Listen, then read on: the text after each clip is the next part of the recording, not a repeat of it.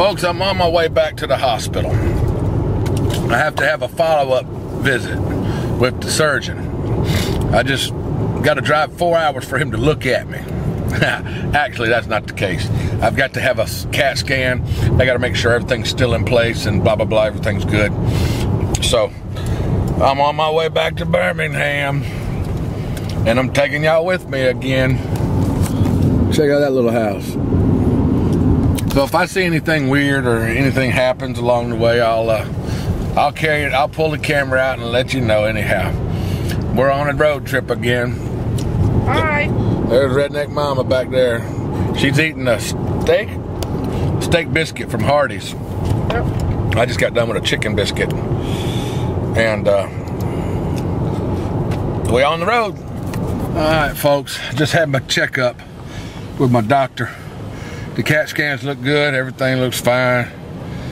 They want another CAT scan in 3 years, just to take another look at it. So, I'm doing well.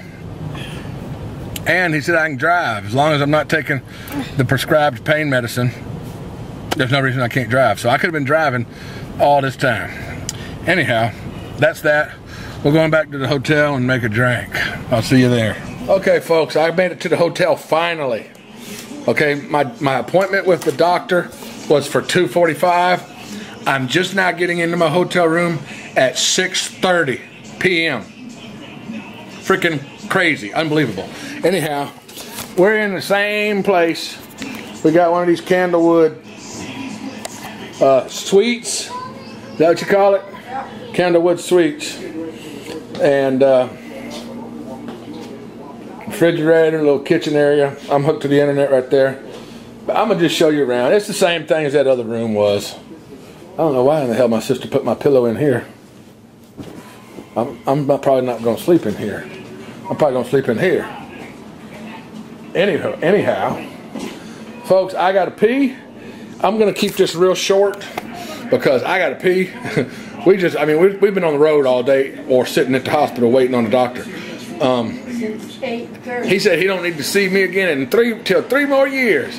So what I can do, I can have a CAT scan where I live and send it to him. So I ain't even got to come back up here to do that. So, but anyway, right there is a blue cup ready to go. Right there is the bathroom. I'm going to go I'm going to pee, and then I'm filling right back up on that blue cup. So I'm keeping this video short right now. I'll be back later. Bye. Oh folks, I forgot to tell you something I talked to the doctor about. I told him I felt like I had a broken rib because I keep feeling what feels like ribs rubbing together in this one spot. And he said, no, I don't have broke ribs. He said what happened was they took my ribs and they cut between them. You know how like when you eat ribs, you cut between 2 ribs to get one off, and then that meat that runs between the 2 ribs, on me, that's what they cut. They cut that meat in between my two of my ribs, and they spread that apart, spread my ribs all the way apart to get in there. So that tissue has not healed enough right now for it to grow back, and my ribs are sitting there rubbing together. When I cough or sneeze or something, or I roll over, my ribs are kind of pushing. It hurts, folks. It hurts.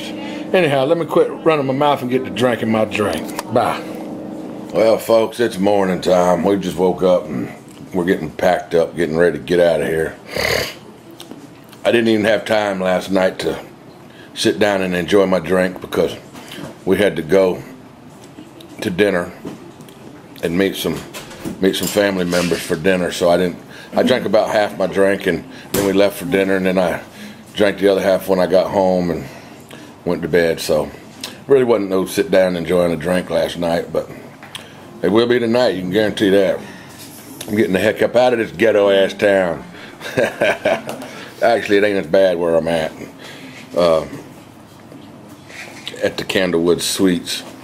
Did I say it right that time, Mom? Yeah, you did. Okay, she's always on my ass about how I say it. Suits, you don't come with a suit because it ain't that fancy. Anyway, we'll be on the road here after a while, and if anything stupid happens, I'll show you. Till then, get your ass some coffee and wake up. Well, folks, as you can tell, we're having breakfast. we're gonna hit the drive-thru and grab a couple taquitos and biscuits and hit the interstate. We're right across from the gas station. We're gonna fill up for gas, hit I-65 south, and head back down to Florida. Yeah. And I don't have to come back up here for a long time. Yeehaw! It's just a 4-hour ride, car ride. It's hell on me.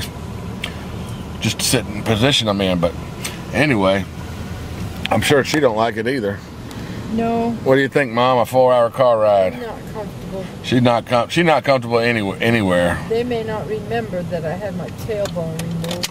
Well, they know now. She had her tailbone removed. She doesn't have a tail anymore. They cut her tail off, kind of like a Doberman Pinscher. Yep. Don't get too close; she'll bite you. All right, folks. Bye.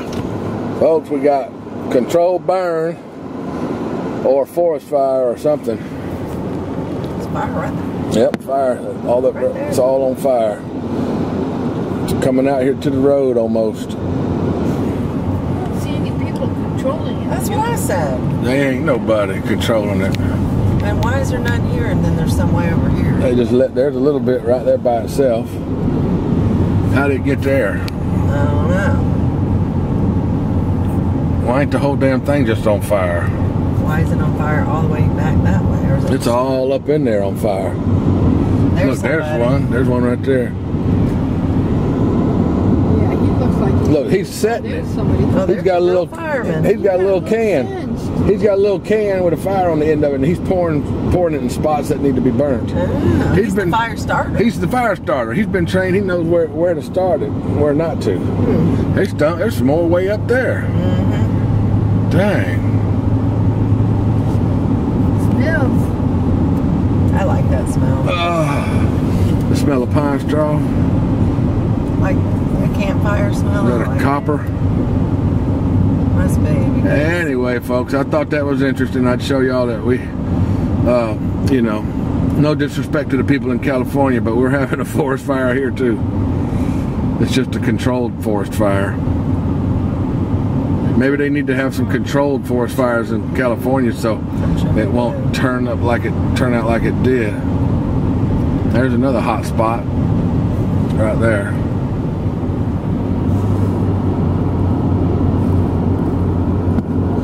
There's nobody here. It's just, man, they could burn all that cotton. Oh my God. They could burn all that cotton up. Boy, I'd be mad if my cotton field got caught on fire. Wow.